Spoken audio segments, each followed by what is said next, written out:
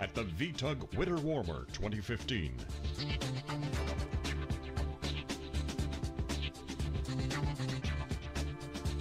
Now, here is your host, Stu Miniman.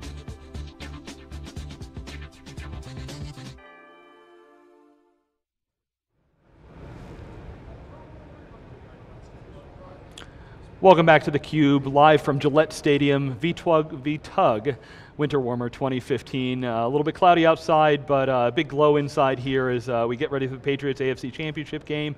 And more importantly, we're here for a great virtualization technology user group talking about virtualization and cloud, and really happy to have a major player in that space, of course, is Microsoft, and first-time guest on is Dan Stolts, who's the Chief Technology Strategist. Sorry, Dan, you got to memorize those titles before I go into. So Dan, your first time on theCUBE, you've been at this show for 5 years or more, where really we weren't talking about cloud 5 years ago, really virtualization. Just give us a quick, since your first time on, background, what you do at Microsoft and what your background is. Sure, so my background, I've been with Microsoft for about 6 years, and my job is really to help customers figure out how to use the cloud to solve real business problems. And I do that through online education, one-on-one meetings, one-on-many meetings, and I do a lot of, basically I'm a public speaker, so I do a lot of presentations, all over mostly New England, but all over the country. Speak at TechEd, TechReady, all of the big events as well. Awesome. So Dan, the cloud messaging, there's so many things we did wrong over the years. Not to beat up Microsoft, but gosh, I got calls from family when it was like, it's in the cloud and Microsoft's going to bring you there, and they're like, hey Stu, don't you work with this cloud thing? I don't understand it. But as I said, not looking to bash on Microsoft, because actually what I really like out of Microsoft is what you call the cloud-first messaging. Azure, in the public cloud, and Azure private cloud, Hyper-V type stuff, there actually is really good linkage. I think you guys have one of the best hybrid cloud messaging out there. Can you parse for us a little bit, how does Microsoft look at virtualization and cloud? Is it one thing, two aspects of the same thing, yin and yang? How does that all fit together? Yes, and yes. All right. So a few things. First of all, let me go back a little bit.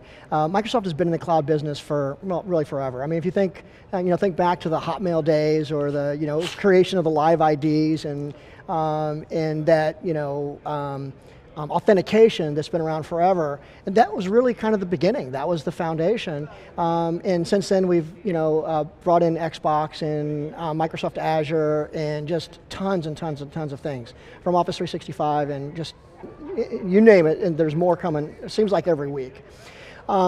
So how we got there, really, where the cloud has taken us, is to what will, I believe, eventually replace a lot of the stuff that we're doing in our data centers today.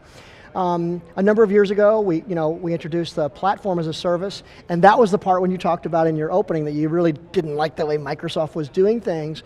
Microsoft's first venture into that really cloud server type of a market was platform as a service, and people just didn't understand it. Very, very, very powerful, and as people start understanding that you can develop your applications and run them in the cloud, and all of the great benefits that you have out of running it like that, it's awesome. But infrastructure as a service is really the big play.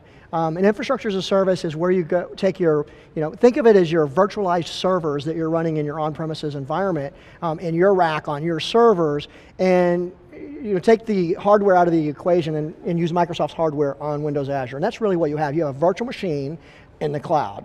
You manage the operating system, you patch it, you do all the things you've got to do, and it's available, and you have scalability, high availability, all of that stuff all built into the platform. All right, wow, a lot of pieces there. One thing I want to poke out a little bit is I think enterprise IT sometimes is a little bit snobbish. So if they heard your response and they're going to talk about Xbox and there's probably that Skype stuff and things like that. That's not enterprise IT, even if it's a cloud service and there's plenty there. Internally, I mean, is the consumer and enterprise businesses, because there's a lot that they can learn between them, and if you look at the big cloud guys, I mean, Amazon does a lot with consumers, so does Google, and so do you guys. So I see synergies behind the scenes, but from a consumer, from an enterprise consumer standpoint versus a consumer, those are very different worlds. What's it look like inside? So I'll answer that in two ways. First of all, I want to push back a little bit, because the first pushback that I want to make is, and part of the problem that people are struggling with is how they can take advantage of this technology. And the reason for that is because they don't fully understand the capabilities. So let me give you an example. An enterprise, I think it's EA Sports, puts out a product that they're running a game, and I'll use Titanfall as an example. Titanfall, whenever you open up a new game room, you're actually opening up a new server that's running on Azure. So literally, the whole foundation of that game is that you have endless infrastructure, because you're just spinning up a server. So yeah, that is enterprise, even though it is consumer also, because the consumer is using it, but an enterprise, a real company, has that product that they're actually using that infrastructure for. But I think what you're talking about is more of what we refer to as kind of the core infrastructure in a company's data center. And in that respect, running it in the cloud or running it on premises, there's really not much difference. The fundamental difference is you have to have that integration piece, and that's the piece that Microsoft does really, really, really well, like you said. Long gone are the days where it really matters where that infrastructure sits. You no longer have to have it sitting in your facility, and paying the big air conditioner bills and having the really expensive real estate for the footprint of that rack. Now that can be offloaded to cloud services, and you gain all of the other advantages of it too. So yeah, I mean, there's a lot of consumer stuff out there, but there's really a big play for enterprises. So I'll give you another example. Let me just give you one more example. Yeah, okay, go. Disaster recovery and preparedness. Companies used to spend hundreds of thousands, millions of dollars even, on having backup infrastructure. All of that expense completely goes away because now that backup infrastructure can be on demand in the cloud. Real enterprise use cases for some high-end technology that's available to you in the cloud. Yeah, that's some great points, Dan, and I appreciate the clarification, and I agree with most of what you were saying there. So can you talk a little bit more about the infrastructure as a service? Because so many people, they're like, well, Microsoft, yeah, I'm using Office 365, so of course I'm using cloud services, but it seems like EC2 and AWS get most of the mind share at least. Yep. Even though the market share shows that you guys are doing a ton there. So what's hot in Azure from an infrastructure as a service standpoint? There's actually lots of things in infrastructure as a service. So to be clear, the infrastructure piece is where you're leveraging the hardware and the virtualization stack in the cloud, and you're basically bringing your own machines. You're bringing your own virtual machines. I mean, it's a lot more than that because it's a network, it's a storage, it's the SQL database or whatever. There's lots of other things that you can sit on top of that infrastructure. Specifically to us, it doesn't matter because we really just look at it as hardware in the cloud that you can run any workload on. So there's a lot of customers that are running SharePoint on it. They're running web servers on it. They're running business application servers. They're running terminal services. They're really anything that you can run in your data center, you can run on the Azure platform under infrastructure as a service. Okay, great. So Dan, can you now bridge for us the hybrid discussion? Hyper-V versus Azure private, are those the same thing, and how do you guys look at hybrid cloud? Is it applications here and application there? Are there things that go back and forth? Can you dig into that a little bit for us? Okay, so whenever we talk about hybrid, what we're really referring to is being able to, having machines that are on premises or in the cloud, being able to work together as if they were in the same location. Right? So there's some things that need to be put into place in order to make all that magic happen. A lot of times you're simply just setting up a network path, which is often just a VPN. Sometimes it's a private network line between the Azure data center and your data center. And you're setting up the pieces to make that magic happen. But it's actually a lot more than that, because whenever you think about things like authentication, right? And you want to do things like single sign-on. You want to do things like you mentioned Office 365 and have that, which is not part of infrastructure as a service, but it's actually part of software as a service. So you have software as a service and infrastructure as a service all working together as one, and that's in a hybrid environment. Take that one step further, that Office 365 is synchronizing with your AD on-prem, and also your AD, it's all part of your AD, which is running in your infrastructure as a service on Azure infrastructure as a service. Yeah, Dan, great point. Active Directory, I mean, is where one place that Microsoft has clear leadership out there. We've seen some moves from some of the other big players out there. Is it a checkbox now that everybody, that others now have, or obviously you've got years and years of experience, but sometimes there's newer ways to do things. How do you look at Active Directory today? Why people rely on Microsoft and some of the alternatives out there? Maybe give us a little color. Yeah, actually, what we're seeing is actually a little bit different than that. Yes, from the infrastructure side, the Active Directory is king. And I frankly see no reason why that would change anytime in the foreseeable future. But what has changed is there's more than one directory now. I mean, you look at all the different directories that people have, look at Twitter, you look at Facebook, LinkedIn, any number of other social networks, they all have a directory too. Those are valid directories. And what you're faced with and how things are changing as the technology changes is Active Directory in Windows Azure allows you to bridge all of those other directories. So you can literally have your Active Directory and all of these other things that are doing authentication. So you can decide how you want to authenticate. Do you want to use Twitter's authentication? Do you want to use AD's authentication? So that's really how that world has changed, and it's not just about AD, it's about being able to integrate all these things, and AD being the wrapper, not only around its own directory, but around all these other directories as well. Wow, great stuff. All right, I want to pivot a little bit, Dan. You do a lot of education, you've got a ton of certifications, and you help users with that. How's that world changing? What does kind of the IT resume look like in a couple of years? Are they going to have a full list of these certifications or just different certifications? What are you seeing going forward? How are you helping the users with this transition? Sure, I actually had a presentation earlier today at VTUG. I was one of the keynote speakers, and I had a couple of slides on that. Certification is just as important now as it was back in the NT4 days. It's just as important now as it was 5 years ago, right, literally. But it depends on where you are. A lot of companies, really, they look at that first. Certification doesn't tell an employer or somebody that you know everything there is to know about that topic. It tells them that it tells them two things. One, it tells them that you have the foundation, you understand it, right? And two, it kind of tells them that you can retain that information as well, because you have to retain the information in order to pass the test. And right now there's certifications for cloud. There's lots of different certifications for cloud. It's not just one. So whether you're on the development track or infrastructure track, and even within that, there's other things too. So there are certifications. I am strongly encouraging people to get certified, because as you go through that process of studying for certification, you're also learning the technology, the platforms. And as you learn the platforms, you realize how you can use that technology to do magical things in your business. So, do you see cloud really as an evolution of what's going on? It sounds like, if I'm a Microsoft certified guy, I can go through these steps, as opposed to most people would say, I mean, Amazon's a very different world. If I'm running infrastructure today, there's a lot of things to be said for that. There's a lot of things to be said for what I can do in a public cloud, say with Amazon.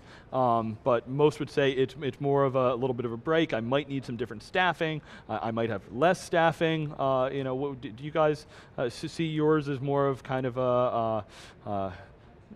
an evolution, a journey, a step forward? It's definitely an easier transition because of the, you're working in the same technologies and the terminology is all the same, but you're going to get a lot of that in Amazon once you stand things up. And whether you're going Amazon or Microsoft, there are going to be some things that are different. Whenever you're setting up that infrastructure in the cloud, you have to learn the portal that you basically go through, the self-service portal, to be able to configure those services. So there is definitely a learning curve. I think on the Microsoft side, the big advantage is we're utilizing the same technology under the covers in Azure that we're using in the data center on-prem. So, say you've got a virtual machine running on Hyper-V right now, you can literally take those VHD files, the disk file, upload that to Azure, fire it up, and you're golden. You can download them the same way. So, from from an integration, ease of use standpoint, and then of course you've got PowerShell. PowerShell is absolutely magical. I've been working on a PowerShell script the last few days. It literally goes out, spins up 3 machines. I'm creating a training environment where I can just give all of my attendees a script. Go run this script on your Azure account, and it'll create your entire environment for the class. So there's just some amazing things that you can do because of the really tight integration with what you can do on-prem. All right, so Dan, we promised we wouldn't talk about licensing and pricing, but one of the biggest pain points I hear from users is patching and updating, to new versions of the software. Is the world of today that is nothing but pain. The world of the future is, if I buy into the message of the cloud, it should be able to be updated much simpler. If I go from one version of Azure in the public cloud to another, I mean, somebody on the back end takes care of that. I don't think about it. So, what's the Microsoft position on this? Will there be a day where I don't have, Patch Tuesday, and don't have to? God, I've been seeing notifications for the last like 6 months. There's, a major version of Microsoft operating system that's going to go end of support. This year, the clock is ticking. You better move. So, does this go away in the future? I love that question. Yeah. I absolutely love that question. And the reason why is because we have a great answer for it. In the course of I don't know if you've seen what's on Slate for some of the Windows 10 stuff, particularly with server, but literally in the near future, not only are we going to be able to deal with patches, but we're also going to be able to deal with operating system upgrades and application upgrades, and it can happen very, very seamless. So Microsoft is working on the back end to make that super simple. Now, there's already some really great technology that a lot of enterprises may not be aware of, like host cluster patching is an example, where you can literally right-click on an entire cluster and go patch it all at once. Now, there's still some issues with testing, and people have policies and procedures around testing patches and hotfixes and stuff before they go out. I'm not really sure how that's going to play out in this new world where all of it can just magically happen. I'll be curious to see how that shapes up. But definitely, Microsoft is in the process of writing some really sweet technology that takes that big pain point and completely eliminates it. So we'll see. The jury's out on how we can execute on that. But definitely, the vision is it's gone. All right. Well, that's great news. So Dan, what do you recommend for users that they've been hearing about cloud for a bunch of years? They're probably doing something with virtualization, especially Hyper-V is pretty simple to get into if you're a Microsoft client. What's recommended first step for them looking at public cloud? How does that fit into their environment? What should they start doing? Yeah, so I think from my standpoint, the way that I would look at it, and it depends a little bit on the audience. Assuming it's an IT pro audience. The first thing that you want to do is get smart. And there's so many ways to do that, and it's not like you got to go take a class and spend thousands of dollars or anything like that. There's lots of free resources. Microsoft Virtual Academy is one, there's lots of videos. Tech Ed, they record all the stuff there's lots of training on cloud. But the best thing to do, by far, the best thing to do is go start an account. You get a free account. Go fire up some machines. Get it all working. There's tons of hands-on labs. Search hands-on lab for Azure, deploying an Azure virtual machine. There's tons of stuff out there, literally stepping you through step by step to be able to make that happen. Super, super important. First thing to do. Yeah, the first one's free, right? So. Well, the first one is free. The first one, what is one? It's a lot of. Could be a lot of stuff though. Boy, yeah, it is so many topics we've covered, Dan. I mean, you guys have like unlimited storage now in the cloud, right? Pretty much, it seems like that. Yeah. It's just disrupting worlds. And super cheap too. Yeah, no, I mean, but single price and it's like bottomless. Yeah. All you can drink. The first one's free. One of the points Chris Harney brought up is that users are real skeptical these days because they hear everything is sunshine and unicorns and great and everything, but it takes them a little longer. So I like, of course, what you do, Dan, is you help educate people, put the knowledge in their hands, help them do it. I love, give them the first one free, get hands-on so that they can actually play it themselves. But, are users, when they start down that path to public cloud, are they just excited and they go full bore? Where do you see the balance between cloud and on-premises going forward? There's really two camps. Yeah. The one camp is, I want to learn this stuff because I see that it's the future. And those people that take that approach, they're going to be the ones that are going to be most successful down the road. I remember, back when there was other technologies that were new, and those people that embraced the technologies, those were the people that ended up making more money, had more opportunities available to them because of their knowledge. And then there's the other camp of, I'll just ignore it and it'll go away. Well, not such a smart thing to do, because you know what, it's not going away. It's going away about as much as virtualization is going away. It's here to stay, but unlike virtualization, virtualization is kind of gotten to the point where so many companies have already maximized their investment. There's not a lot of savings beyond what they've already done. Whereas with cloud, just the opposite is true. There is so much more that they can do in terms of saving resources, saving money, saving time, or more importantly, taking projects that are on the shelf because they couldn't afford to do them, they don't have the resources to do them, and actually get those implemented. But frankly, the biggest problem that I see with the people that want to bury their head in the sand is that all they really have to do is to think about the business. Because really, the cloud is not just a cool toy. Well, it is a cool toy, but it's not just a cool toy. It is an opportunity to take building blocks that make up the cloud platform, put those building blocks together to build solutions to real business problems. So one of the things or what I would recommend that people do, especially if they are somebody that has their head in the sand, but really for everybody, is to think about the business problems. Think about what the pain points are for customers, for partners, for employees. Think about how you can generate additional revenue for your company.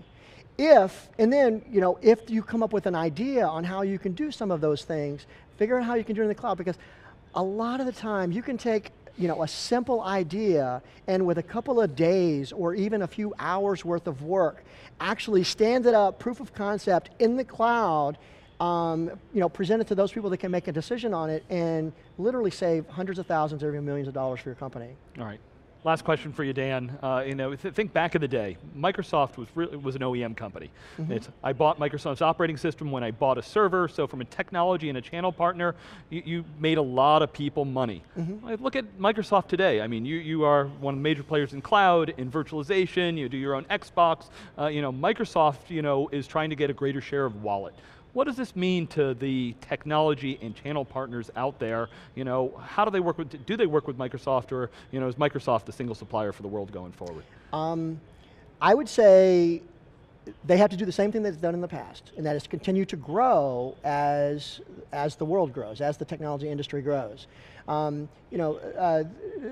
technology partners are, what a lot of them are doing is there's lots of different opportunities to add on additional capabilities and niche plays. I mean, you look at people, like Cisco or F9 Networks, and there's a slew of others that have integrated into the new technology. And look at Veeam has a booth right down there, and there's probably, if we went down the hall, half the people that are here that are vendors have integration points into the Azure platform. So I wouldn't look at it as something where we're taking money out of somebody else's wallet. I'd look at it as we're giving them more opportunities to expand their wallet share as well. All right, Dan. Hey, I really appreciate you coming on. We went through a ton of topics. Hopefully everybody can keep up. You can adjust the speed when you do the replay a little bit. Sorry about that. Slow us down. I'm from Jersey. I don't know about you, but I know I talk a little fast, so mine. Really good content. Thank you so much for joining. Thanks for coming and giving the keynote at the VTUG. We're going to be back with some users and some more great speakers here, interviewing from VTUG Winter Warmer 2015. We'll be right back.